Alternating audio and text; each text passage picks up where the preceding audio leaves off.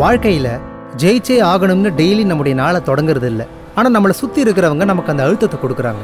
ஜெயிக்கிறது தான் வாழ்க்கைன்னு நம்பி நாமும் ஓட ஆரம்பிக்கிறோம். அதுக்காக பல விஷயங்களை சகிச்சுக்கிறோம். இந்த ஓட்டத்தையும் சகிப்புத்தன்மையையும் ஒவ்வொரு கட்டத்திலையும் ஒவ்வொரு இடத்துலையும் சந்திச்சுட்டு பந்தய குதிரை மாதிரி ஓடிட்டே இருக்கிறோம். இதில் வெற்றி இல்லாட்டி தோல்வி, இது ரெண்டுத்துக்கும் நடுவில் தான் நம்முடைய வாழ்க்கையே பயணப்படுது. அந்த வெற்றி தோல்வியை மறைமுகமாக சந்திக்கிறது ஒரு தரப்பு, வெற்றியா தோல்வியா பார்த்துடலாம்னு நேரடியாக சந்திக்கிறது ரெண்டாவது தரப்பு. அதில் இப்போ ரெண்டாவது தரப்பை தான் பார்க்க போகிறோம்.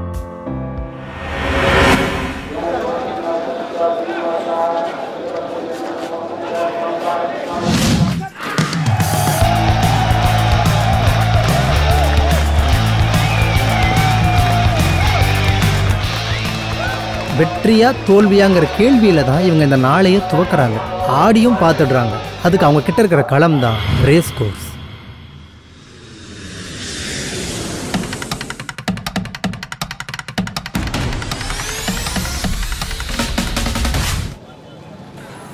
ஜெயிச்சே ஆகணும்னு கிண்டி ரேஸ் கோர்ஸ்க்கு டெய்லி ஒரு பெருங்கூட்டம் இன்னைக்கும் வந்துட்டு தான் இருக்கு. அவங்கள பற்றியும் அங்கே ரேஸ் எப்படி நடக்குதுங்கிறத பற்றியும் தான் இந்த ஆவணப்படம்.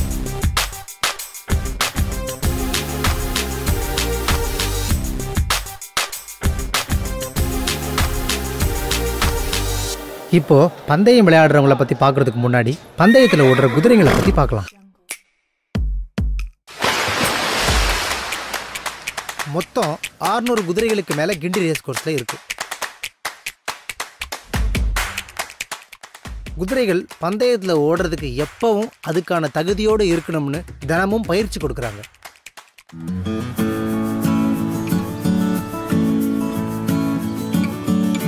இங்கே காலைல 4:30க்கெலாம் குதிரை கிராசிங் ஆகும். 9 o'clock க்ளோசிங் ஆகிடும். எமர்ஜென்சி குதிரை ஹாஸ்பிட்டலுக்கு போகிறது மட்டும் தான் நாங்கள் ஓப்பன் பண்ணுவோம். 10:30க்கெலாம் க்ளோஸ் பண்ணுவோம். மற்றபடி இங்கே டிராஃபிக் வந்து ஹெவியாக இருக்கும். வண்டி ஸ்டாப் பண்ணுறப்ப தான் நாங்கள் குதிரையை அனுப்புறது.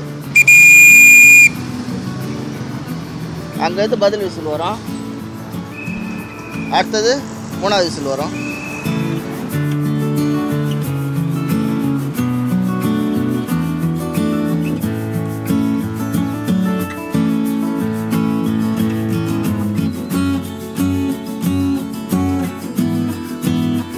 அன்னைக்கு ரேஸில் ஓடுற குதிரைகளுக்கு மட்டும் ஓய்வு. மற்ற குதிரைகளை எல்லாம் காலையிலேயே ப்ராக்டிஸ்க்கு கூட்டிட்டு வந்துடுறாங்க.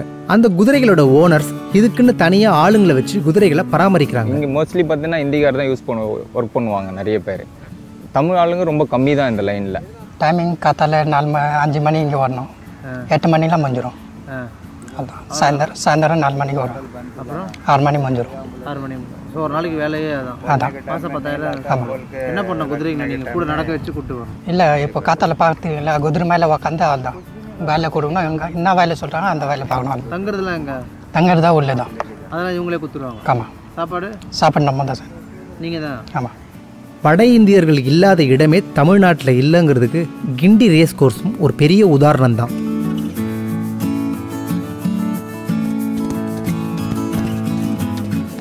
முன்னாடி தமிழர்கள் செய்துட்டு இருந்த வேலைகளுக்கெல்லாம் ஒரிசா, உத்தரப்பிரதேசம் இங்கிருந்தெல்லாம் ஆளுங்க வந்துட்டாங்க. மாதம் 7,000 ரூபாய் சம்பளம், இங்கேயே தங்கல்னு இந்த பகுதியையே தன் கிராமமாக நினச்சி இவங்களும் வாழ ஆரம்பிச்சிட்டாங்க.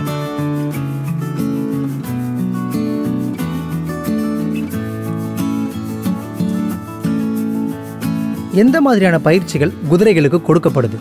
பந்தயத்துக்காகவே குதிரைகளை தயார் செய்யப்படுறது அதோட இயல்புக்கு எதிரானது இல்லையா? They are born to run. Horses, their whole innate basic nature is to run. But races, we've just domesticated them. We are focusing them சும்மா ஓடுறதோட சரி ஒரு காம்படிட்டிவாக ஓடட்டோன்னு சொல்லிட்டு that's why we brought them into racing. And not all horses are for racing. There's a special variety called the thoroughbreds. So they are bred generations to generations and everything, and only they are used. They have the speed and the stamina. Basically, குதிரைங்க வந்து ரொம்ப gentle beasts. They are very loving animals. One or two are little hyper. It's again they've been treated wrongly or something like that. So அந்த மைண்ட்ல இருக்கும். But otherwise they're very friendly animals. அங்கிருந்து குதிரைகள் பராமரிக்கப்படுற கொட்டகைக்கு போனோம்.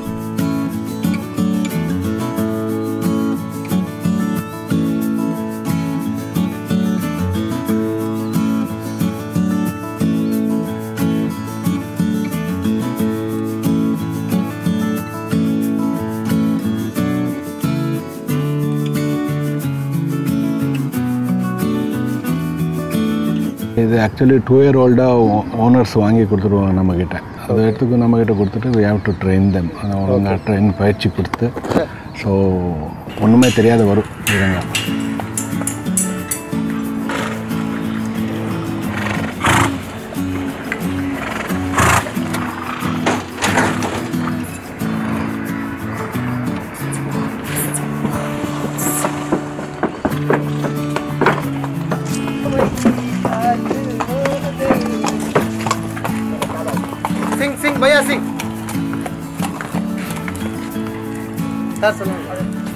அதை லஞ்சிங்னு first start பண்ணி அங்கேருந்து ஜாக்கிங்கில் உட்கார வச்சு அதுக்கப்புறம் மெல்ல மெல்லமாக ட்ராட்டுன்னு சொல்லுவாங்க, ட்ராட்டிங் பண்ணி ஸோ ஆல்மோஸ்ட் 8 months ஆகும் ஒரு குதிரை ரேஸில் ஓடுறதுக்கு.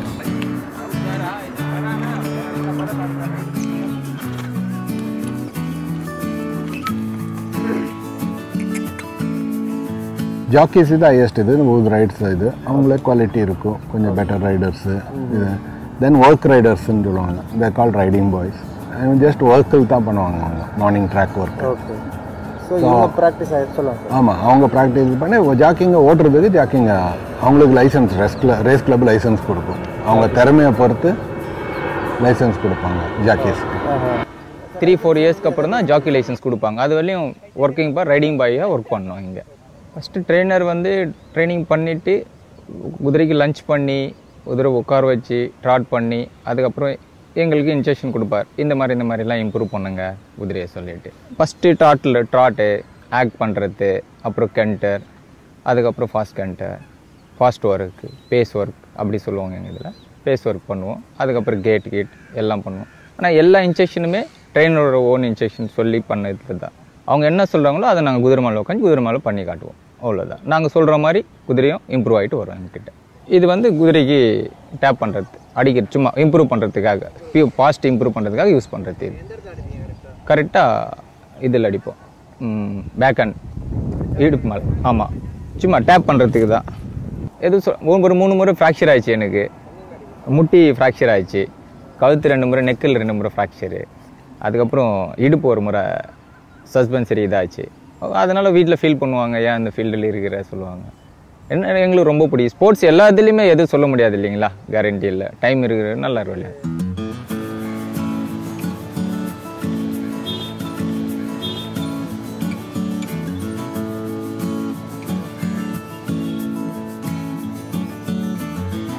ரேஸ் நடக்க போகிற நேரம் மதியானம் 2 மணி. அந்த நேரம் நெருங்கும் பொழுது சைக்கிளு, காரு, பஸ்ஸுன்னு அதில் கிளம்பி வர்றவங்களும் கிண்டி ரயில்வே ஸ்டேஷனில் இறங்கி அவசரமாக உள்ளே வர்றவங்கன்னு கூட்டம் சேர ஆரம்பிக்குது. ரேஸ் நடக்க போகிறது மதியானம் 2 மணினா காலையில் 8-9 மணிக்கே ஒரு தரப்பு இங்கே வந்து உக்காந்துடுறாங்க. எக்ஸாம் ஹாலுக்கு முன்னாடி மாணவர்கள்லாம் குனிந்த தலை நிமிராமல் புத்தகத்தை புரட்டுறது மாதிரி மைதானத்துக்கு வெளியே ஆளுக்கு கையில் பேனா வச்சுக்கிட்டு ரோஸ் கலர்லேயும் நீல கலர்லேயும் உள்ள காகிதங்களையும் கால்குலேட்டர் அளவில் புத்தகத்தையும் உற்று பார்த்தபடி மனக்கணக்கு போட்டுட்டு இருக்காங்க. கிட்டத்தட்ட 50 வருஷமாக ஆடிட்டு இருக்கோம். நான் ஒரு 45 வருஷமாக ஆடுறேங்க. இது சும்மா நம்ம ஒரு பொழுதுபோக்காக நம்ம விளையாடுறோம். ஆனால் எங்கிட்ட எந்த பழக்கமும் கிடையாது. சிகரெட்டு, பீடி எல்லாம் அந்த டைம் பாஸ் ஆடுவேன். ஏதோ வருவேன், ஒரு 500-1000 தருவேன், விளையாடுவேன். விட்டுட்டு தான் போனது தான். ஒன்றும் ப்ராப்ளமே இல்லை. ஆளாளி வெல்கம்னு ரேஸ் கோர்ஸில் யாரும் கூப்பிட்றதில்ல. நம்மளா விரும்பி தான், நம்மளா பார்த்து விளையாடணும், நம்மளா பார்த்து ஜெயிக்கணும். குதிரையில் இங்கே கட்டுறது பெரிய விஷயம் கிடையாது. ஃபஸ்ட்டு இதை வந்து ஒரு கலெக்டருக்கு படிக்கிறத விட ஒரு பெரிய படிப்பு இது. அதாவது ஒரு கலெக்டரு படிக்கிறது வந்து ஈஸியாக படிச்சுக்கலாம். வருஷத்துக்கு ஒரு வாட்டி புக் வாங்கினா போதும், 4 வாட்டி கூட படிச்சுக்கலாம். இது அப்படி கிடையாது. டெய்லி புக் வாங்கணும், டெய்லி பேப்பர் வாங்கணும், டெய்லி பேனா வாங்கணும். வந்தால் வரட்டும், வரலன்னா போட்டோன்னு சும்மா வீட்டில் இருந்தால் சண்டை கிட்ட வரும், பேசுவாங்க, எதாவது பேசுவாங்க, துட்டு அது வாங்க இது வாங்கணுவாங்க. கையில் காசு இருக்காது. இருக்கிற காசு வச்சு இதுனா 150 வச்சு விளையாட்டு அப்படியே போயிட வேண்டியது தான். Race ஆடுறவங்களுக்கெல்லாம் no problem. கோயிலுக்கு போகிற மாதிரி உண்டியெல்லாம் காசு போட்டால் கணக்கு உண்டா, அது மாதிரி புனித இடம்.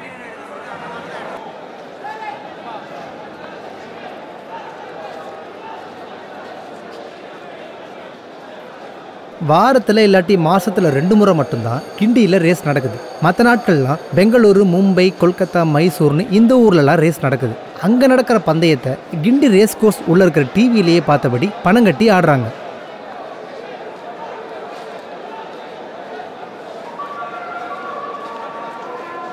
டிக்கெட் வாங்கி ஆளுங்க உள்ளே நுழையிறாங்க. சரி, அங்கே என்ன தான் நடக்குதுன்னு நாங்களும் போனால் ஏதோ ஒரு பழைய தேட்டருக்குள்ளே போன மாதிரி ஒரு உணர்வு. வட்ட வடிவில் கூடாரமாக இருந்த பெரிய அறையை சுற்றி இரும்பு கம்பியில் செய்யப்பட்ட கூண்டுகள், அந்த கூண்டை சுற்றி சின்ன சின்ன கூண்டுகள், அது உள்ள ஆட்கள் உட்காந்துட்டு இருக்காங்க. அதுதான் பணம் கட்டுற இடம். ஒயின் ஷாப் மூடுற நேரத்தில் ஒருத்தர் அடித்து பிடிச்சி பணம் கொடுத்து பாட்டில் வாங்குற மாதிரி பணம் கட்டி டிக்கெட் வாங்குறாங்க.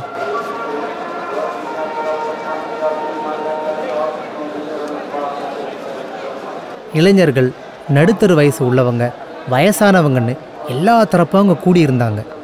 குதிரைகள் வெற்றி இலக்க நெருங்கி ஓடி வரும்பொழுது கடைசி பந்தில் 4 ரன் எடுக்கிறத பார்க்கும் கிரிக்கெட் ரசிகன் போல பதட்டத்தோடவும் பயத்தோடவும் டிவியை பார்த்துட்டு இருந்தாங்க.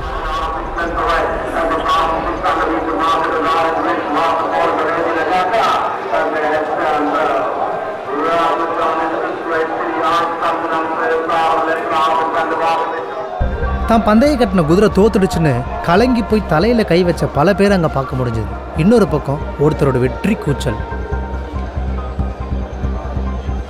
தான் பணம் கட்டின குதிரை தோத்து போனதும் பாக்கெட்டை துழாவி வேற எதுவும் பணம் இருக்குதான்னு பார்த்து அடுத்த குதிரைக்கு கட்டுறாங்க.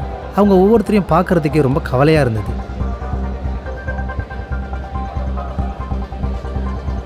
கல்கத்தா ரேஸ் முடிஞ்ச உடனே அடுத்தது சென்னை ரேஸ். சில பேர் இதை டிவிலேயே பார்த்துடலாம்னு அங்கேயே உட்காந்துடுறாங்க. மற்றவங்க எல்லாம் கேலரிக்கு வராங்க.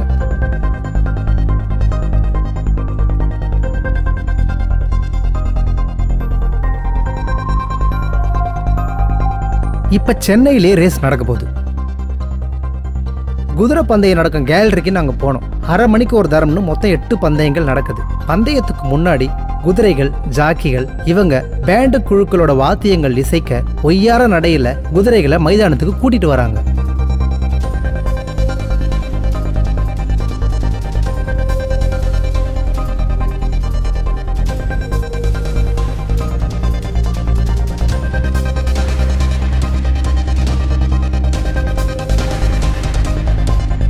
₹10, ₹20, ₹40, ₹100 இந்த ரேஞ்சிலெல்லாம் டிக்கெட்ஸ் வாங்கிட்டு எல்லாரும் கேலரிக்குள்ளே வராங்க.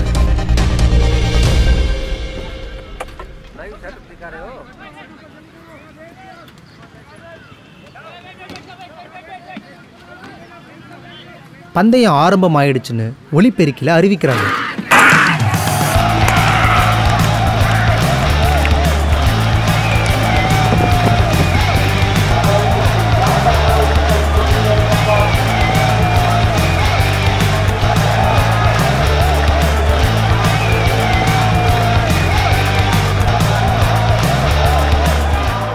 குதிரைகள் வெற்றி இலக்க நெருங்க நெருங்க ஒவ்வொருத்தரும் ஒவ்வொரு மனநிலையில் அங்கே இருந்தாங்க.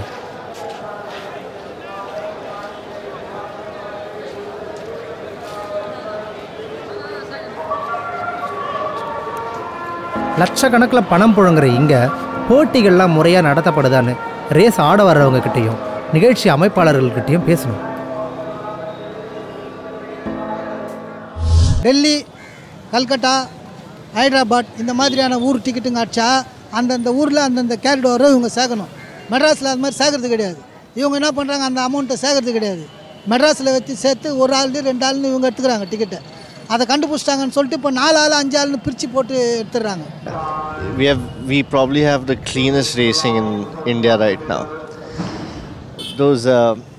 It's a farce. It's a myth that racing is fixed. இந்த கிண்டியை பொறுத்த வரைக்கும் இந்த ரேஸ் கோர்ஸ் அப்படிங்கிறது முழுக்க ஒரு அப்பட்டமான ஒரு விதிமீறல் நிறைய நடக்குது சார். இங்கே நடக்குதுன்னு சொல்கிறாங்க, நம்ம கண்ணால் பார்க்கல சொல்கிறாங்க. ரீசனாக நடத்தினா ஜெயிக்கலாம் சார். இவனுங்க எல்லாம் திருட்டு ஒரு குதிரையை காட்டி ஒரு குதிரை அடிக்கிறாங்க. 8 லட்ச ரூபா கலெக்ஷன் டேக்ஸ் போடுறாங்க. 8 லட்ச ரூபாய்க்கு ஒரு 3 லட்ச ரூபா எடுத்துக்கிறாங்க. அந்த 3 லட்ச ரூபாய்க்கு ஒரு டேக்ஸ் போட்டு அதில் ஒரு 2 லட்ச ரூபா எடுத்துக்கிறாங்க.